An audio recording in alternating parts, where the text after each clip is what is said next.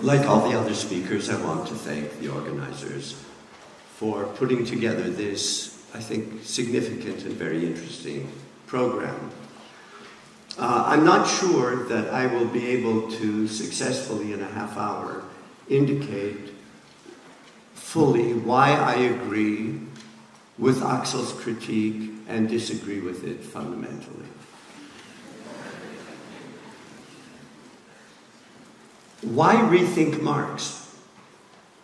After all, the collapse of the Soviet Union and of European communism, as well as the transformation of China, have been taken by many as marking the final end of socialism and of Marx's theoretical relevance, the final act, as it were, of a decades-long demise.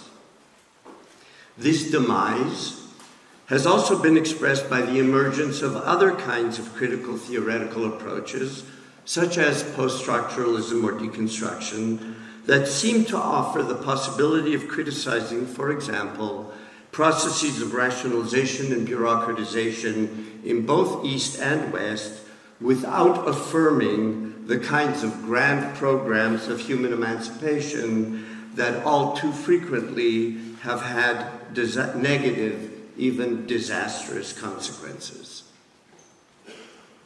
These newer conceptual approaches, however, have themselves been seriously called into question by the recent global crisis, which, as far as I'm concerned, has dramatically revealed their serious limitations as attempts to grasp the contemporary world.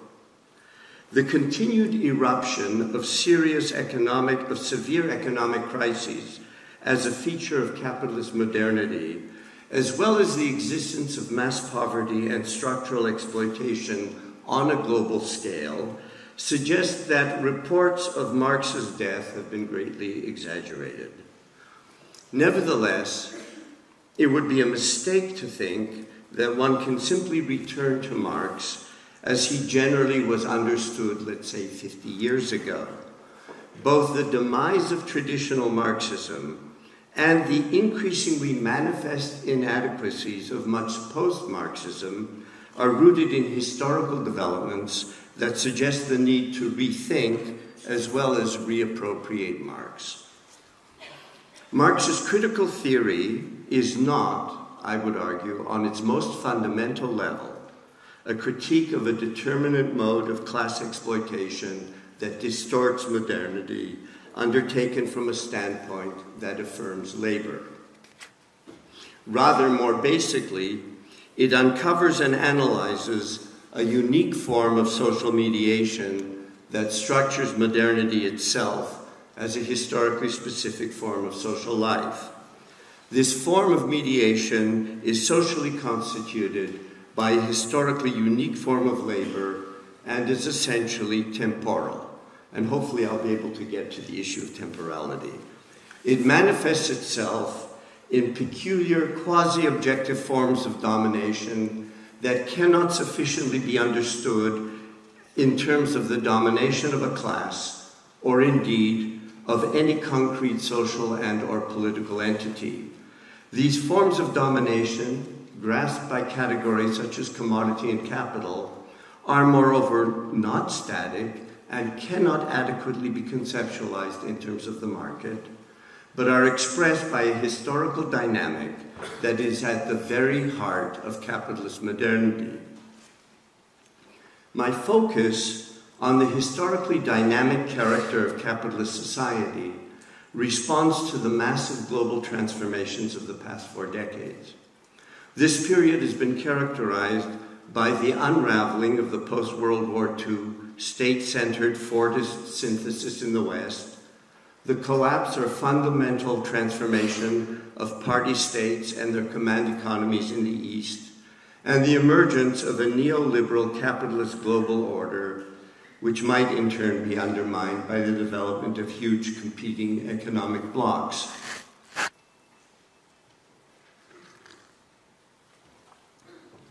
These developments in turn can be understood with reference to the overarching trajectory of state-centric capitalism in the 20th century, from its beginnings in World War I and the Russian Revolution, through its high point in the decades following World War II, and its decline after the early 1970s. What's significant about this trajectory is its global character. It encompasses Western capitalist countries and the Soviet Union, as well as colonized lands and decolonized countries. Although differences in historical development occurred, of course, they appear, I would argue, more as different inflections of a common pattern than as fundamentally different developments. Contingency only has a certain play here. For example, the welfare state was expanded in all Western industrial countries in the 25 years after the end of World War II, and then limited or partially dismantled everywhere starting in the early 1970s. These developments, paralleled by the post-war success and subsequent rapid decline of the Soviet Union, occurred regardless of whether conservative or social democratic parties were in power.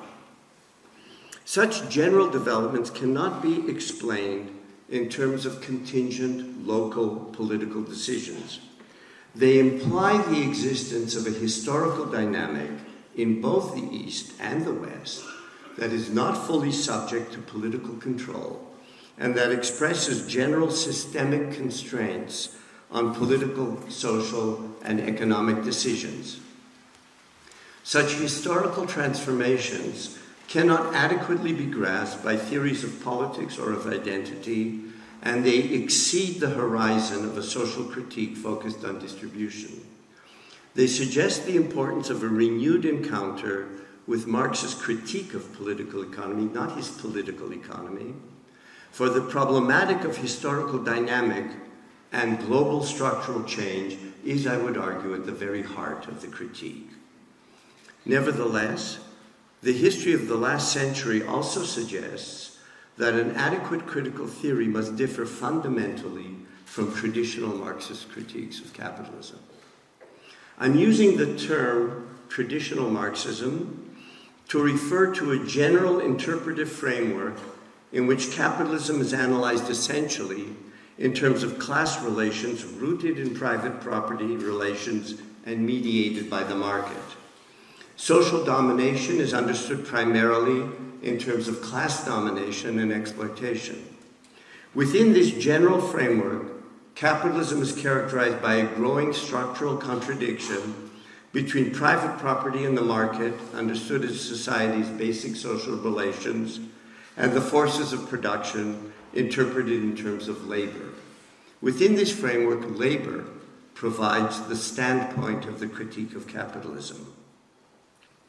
Within the basic framework of what I'm calling traditional Marxism, there have been a very broad range of quite different theoretical, methodological, and political approaches which have generated powerful economic, political, social, historical, and cultural analyses.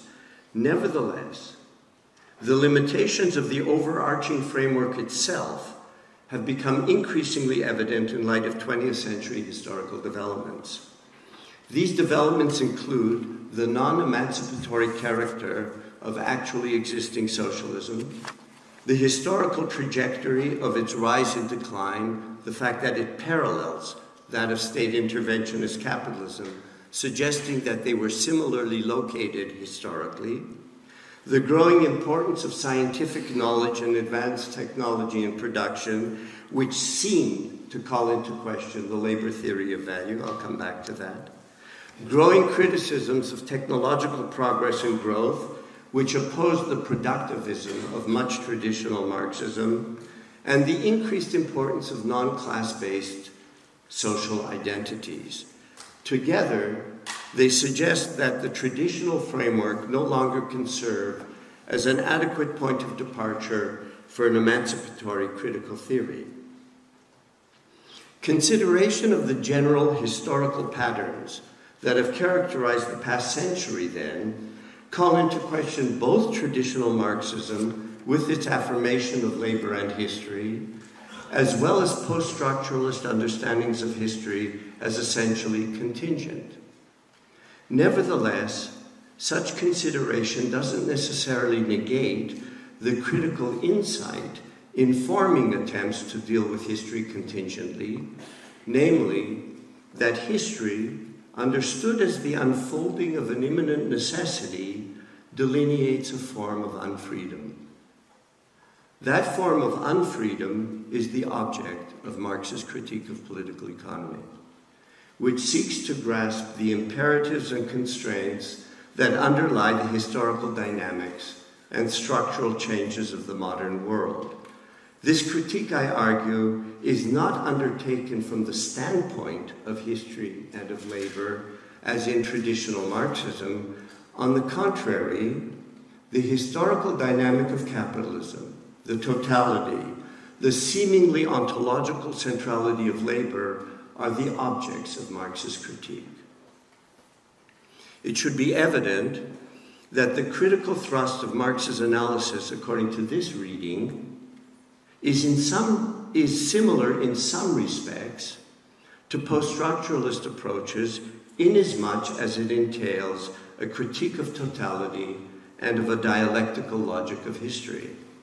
However, whereas Marx grasps those categories critically as expressions of the reality of capitalist society that hopefully point beyond itself, post-structuralist approaches deny their existence by insisting on the ontological primacy of contingency. Seeking to expand the realm of freedom, such approaches end up denying or obscuring the dynamic form of domination grasped by the category of capital. Consequently, and ironically, these approaches are disempowering.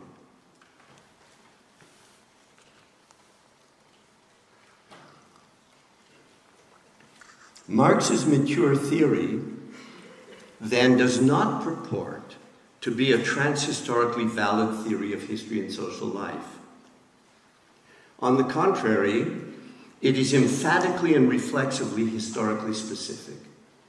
Indeed, it calls into question any approach that claims for itself universal transhistorical validity. In Marx's mature theory, then, history, in English it would be with a capital H, understood as an immanently driven directional dynamic, is not a universal feature of human life. Neither, however, is historical contingency. Rather, an intrinsic historical dynamic is a historically specific feature of capitalist society that can be and has been projected onto human social life in general. Far from viewing history affirmatively, Marx, by grounding this directional dynamic in the category of capital, grasps it as a form of heteronomy. Reappropriating Marx's analysis, then, involves rethinking the most fundamental categories of his mature critique, such as value, commodity, surplus value, and capital, with reference to the heteronomous dynamic that characterizes capitalism. Within the traditional framework, Marx's category of value has been regarded as an attempt to show that direct human labor is the sole source of social wealth, which in capitalism is mediated by the market. His category of surplus value, according to such views, demonstrates the existence of exploitation in capitalism by showing that in spite of appearances, the surplus product in capitalism is not constituted by a number of factors, but by labor alone. This surplus is appropriated by the capitalist class. Surplus value within the traditional framework is a category of class-based exploitation. This interpretation is based on a transhistorical understanding of labor as an activity mediating humans and nature that transforms matter in a goal-directed manner and is a condition of social life. Labor, so understood, is posited as the source of wealth in all societies and as that which constitutes what is universal and truly social. Emancipation, then, is realized in a social form where transhistorical labor has openly emerged as the regulating principle of society, this notion, of course, is bound to that of socialist revolution as the self-realization of the proletariat. A close reading of Marx's mature critique of political economy, however, calls into question the transhistorical presuppositions of the traditional interpretation. In the Grundrisse, Marx indicates that his fundamental categories should not be understood in narrow economic terms, but as forms of social being that are at once objective and subjective. Moreover, and this is crucial, those categories are not transhistorical, but historically specific to modern or capitalist society. Even categories such as money and labor that appear transhistorical because of their abstract and general character are valid in their abstract generality only for capitalist society, according to Marx. This includes the category of value. In the Grundrisse, Marx explicitly distinguishes value as a form of wealth historically specific to capitalism that is constituted only by human labor time expenditure from material wealth, which is measured by the output of goods and is a function of a variety of natural and social factors, including knowledge. Value underlies a system of production, capitalism, that generates the historical possibility that value itself could be abolished and that production could be organized on a new basis, one not dependent on the expenditure of direct human labor time in production. At the same time, however, value remains the necessary condition of capitalism. This contradiction between the potential generated by the system based on value and its actuality indicates that for Marx, the abolition of capitalism entails the abolition of value and value-creating labor, far from signifying the self-realization of the proletariat. The abolition of capitalism would entail the abolition of the proletariat. Volume 1 of Capital is the rigorous elaboration of this analysis.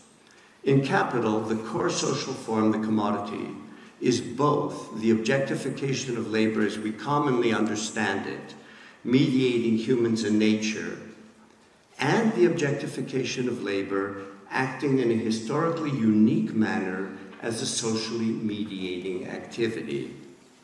That is, if I can have recourse to another theorist, the commodity form is the historically specific simultaneity of labor and interaction. This social form is the most basic determination of a historically new form of social relations that have a peculiar, quasi-objective character and are dualistic. They're characterized by the opposition of an abstract general homogeneous dimension and a concrete particular dimension, both of which appear to be natural. This duality of the commodity form is unstable. It generates a dialectical interaction of value and use value that gives rise to a very complex and I would say non-linear historical dynamic that marks capitalist modernity. On the one hand, this dynamic is characterized by ongoing transformations of production and more generally of social life. On the other hand, this historical dynamic entails the ongoing reconstitution of its own fundamental condition as an unchanging feature of social life, namely that value is reconstituted and hence that social mediation ultimately remains effected by labor and that living labor remains integral to the process of production regardless of the level of productivity. Far from being linear, the historical dynamic of capitalism ceaselessly generates what is new while regenerating what is the same. It both generates the possibility of another organization of labor and of social life, and yet hinders that possibility from being realized. This historical dynamic is rooted in a fundamentally temporal form of domination. Marx's analysis of socially necessary labor time is constitutive of value, delineates a socially general abstract norm to which production must conform. It is the first determination of the historically specific abstract form of social domination intrinsic to capitalism. It is the domination of people by time, by a historically specific form of temporality, abstract Newtonian time, which is constituted historically with the commodity form.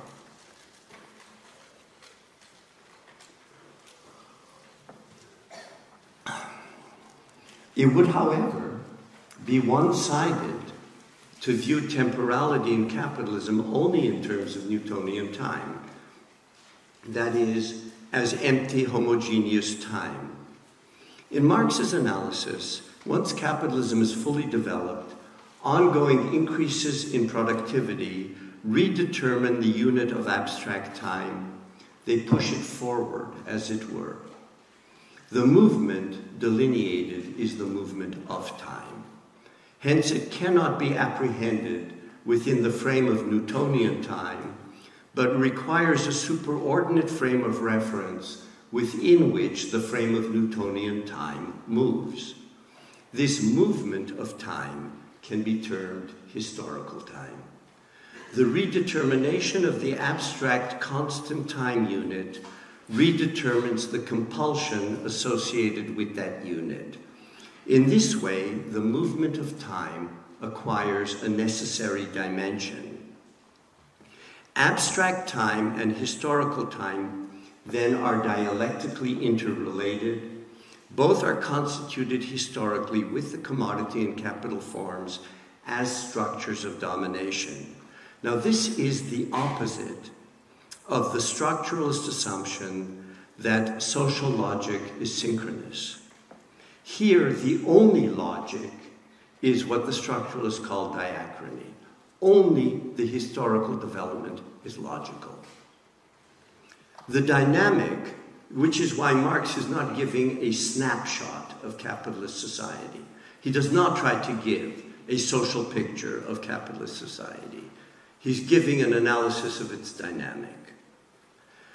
The dynamic generated by the dialectic of these temporalities is grasped by the category of capital, which Marx initially introduces as self-valorizing value. Capital for Marx, then, is a category of movement. It is value in motion. It has no fixed form, no fixed material embodiment, but appears in different moments of its spiraling path in the form of money and commodities, which is why he splits them off earlier in Volume 1. It's significant that as Marx unfolds this category, its relationship to the immediate producers changes, with what Marx calls the real subsumption of labor and the increasing importance of science and technology in production. Capital becomes less and less the mystified form of powers that actually are those of the workers. Rather, the socially productive powers appropriated by capital increasingly become socially general productive powers that no longer can be understood as those of the immediate producers. The condition for the emergence historically of this general knowledge and power is that they are constituted historically in alienated form. This accumulation of socially general knowledge renders value, and hence proletarian labor, increasingly anachronistic. At the same time, the dialectic of value and use value reconstitutes value and the necessity of such labor. As an aside, it should be noted that by grounding the contradictory character of the social formation in the dualistic forms expressed by the categories of commodity and capital, Marx implies that structurally based social contradiction is specific to capitalism. The notion that reality, or social relations in general, are essentially contradictory and dialectical, appears in light of this analysis to be one that can only be assumed metaphysically, not explained. One implication of this analysis is that capital does not exist as a unitary totality, and that Marx's notion of the dialectical contradiction of forces and relations of production is intrinsic to capital, not between capital and something else. It's a function of its two dimensions. As a contradictory totality, capital is generative of the complex historical dynamic I began to outline, a dynamic that points to the possibility of its own overcoming.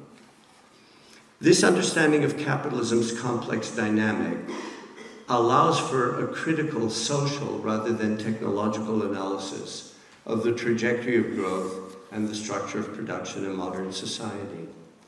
Marx's key concept of surplus value not only indicates, as traditional interpretation would have it, that the surplus is produced by the working class, but as a temporal form of wealth, it shows that capitalism is characterized by a determinate runaway form of growth.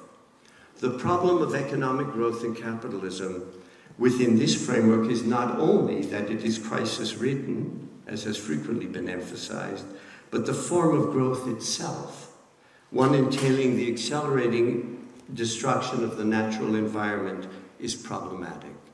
The trajectory of growth would be different, according to this approach, if the ultimate goal of production were increased quantities of material wealth rather than surplus value. This approach also provides the basis for a critical analysis of the structure of social labor and the nature of production in capitalism. It indicates that industrial production should not be grasped as a technical process that, although increasingly socialized, is used by private capitalists for their own ends. Rather, the approach I'm outlining grasps the process itself as intrinsically capitalist. Capital's drive for ongoing increases in productivity gives rise to a productive apparatus of considerable technological sophistication that renders the production of material wealth essentially independent of direct human labor time expenditure, and this opens the possibility of socially general reductions in labor time and fundamental changes in the nature and social organization of labor. Yet these possibilities are not realized in capitalism. Instead, value, which is constituted by direct human labor time expenditure, is reconstituted as the foundation of the system, even as it becomes anachronistic in terms of the material wealth capacities of the system.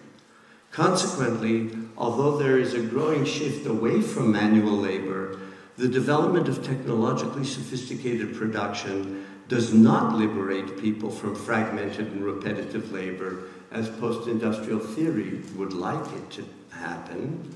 Similarly, labor time is not reduced on a socially general level, but is distributed unequally, even increasing for many. On the one hand, the species capacities constituted historically in the form of capital open up the historical possibility of a future, a form of social production that no longer is based on the expenditure of direct human labor and production, that is, on the labor of a class. On the other hand, the necessity of the present is constantly reconstituted. This approach treats the working class as a basic element of capitalism, rather than as the embodiment of its negation. And it implicitly conceptualizes socialism not in terms of the realization of labor and of industrial production, but in terms of the possible abolition of the proletariat and of the organization of production based on proletarian labor, as well as of the dynamic system of abstract compulsion constituted by labor as a socially mediating activity. By reconceptualizing post-capitalist society in terms of the overcoming of the proletariat and the labor it does, that is, in terms of a transformation of the general structure of labor and time, this approach differs both from the traditional Marxist notion of the realization of the proletariat and from the capitalist mode of abolishing working classes by creating an underclass within the framework of the unequal distribution of labor and time nationally and globally. The possibility of the future, one in which surplus production no longer must be based on the labor of an oppressed class, is at the same time the possibility of a disastrous development, one in which the growing superfluity of labor is expressed as the growing superfluity of people. By shifting the focus of the critique away from an exclusive concern with the market and private property, this approach could provide the basis for a critical theory of so-called actually existing socialist countries as alternative and failed forms of capital accumulation, rather than as social modes that represented the historical negation of capital in however imperfect a form. I haven't had time to elaborate the notion that the category should be interpreted not merely as economic, but, to use Marx's terms, as Daseinsformen, Existenzbestimmungen, which indicates that they are also to be understood as cultural categories entailing determinate views of the world and concepts of personhood, for example.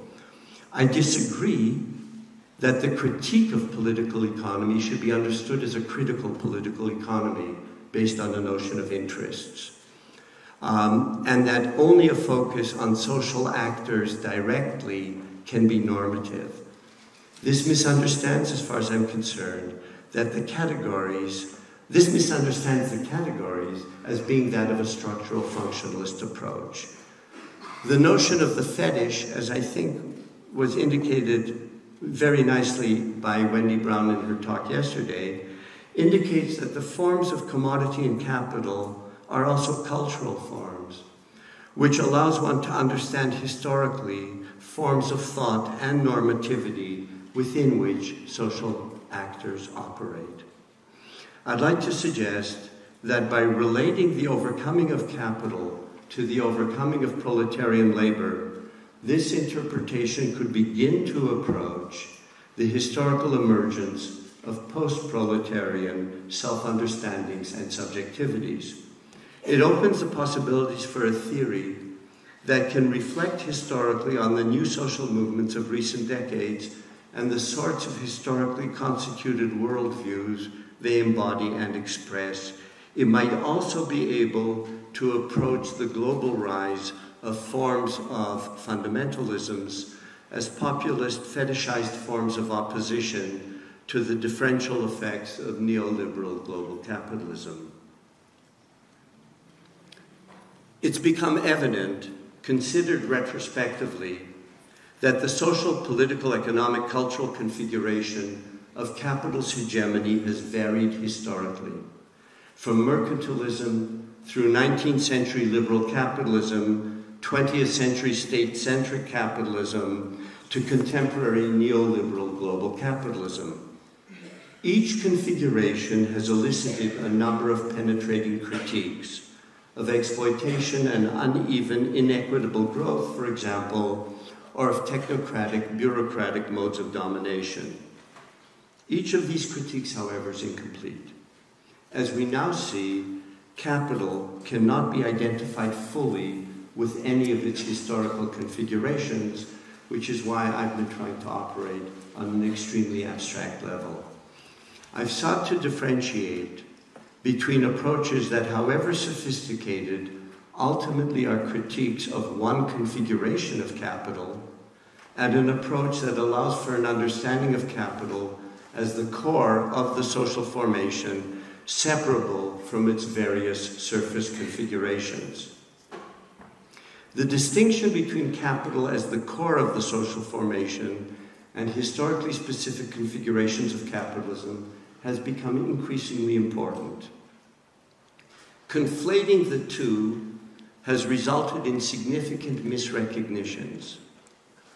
Recall Marx's assertion that the coming social revolution must draw its poetry from the future, unlike earlier revolutions that focused on the past, misrecognized their own historical context. In that light, traditional Marxism backed into a future it did not grasp. Rather than pointing to the overcoming of capital, it entailed a misrecognition that focusing on private ownership and the market conflated capital and its 19th century configuration. Consequently, it implicitly affirmed the new state-centric configuration that emerged out of the crisis of liberal capitalism. The unintended affirmation of a new configuration of capitalism can be seen more recently, I think, in the anti-Hegelian turn to Nietzsche characteristic of much post-structuralist thought beginning in the early 1970s. Such thought arguably has also backed into a future it did not adequately grasp. In rejecting the sort of state-centric order traditional Marxism implicitly affirmed, it did so in a manner that was not capable of critically grasping the neoliberal global order that has superseded state-centric capitalism, East and West. The historical transformations of the past century, then, have not only revealed the weaknesses of much traditional Marxism, as well as various forms of post-Marxism, but also suggest the central significance of a critique of capitalism for an adequate critical theory today. By attempting to rethink Marx's conception of capital as the essential core of the social formation, I sought to contribute to the reconstitution of a robust critique of capitalism today that, freed from the conceptual shackles of approaches that identify capitalism with one of its historical configurations, could potentially be adequate to our social universe. Thank you.